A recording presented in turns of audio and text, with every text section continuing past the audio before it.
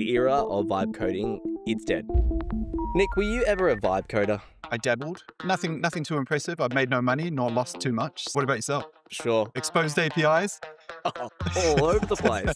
Vibe coding was the art of writing software using all these AI tools we have access to, guided more by intuition, aesthetic flow, chaotic genius, rather than any formal structure. Code that feels right, even if it makes the compiler completely cry.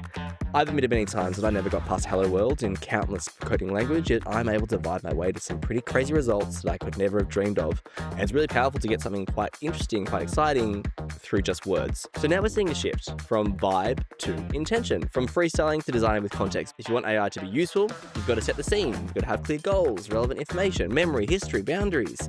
Why is this news? Because enter the new kid on the block, context engineering. It's a new phrase. All the kids are saying it, apparently, and you're going to hear it more and more in AI and education circles. It's about supplying all the information needed for an LLM to plausibly solve a task. Great prompts, yeah, sure, that's one part of it, but also memory, history, goals, constraints, and expected outputs. Intuition does not scale, but structure does.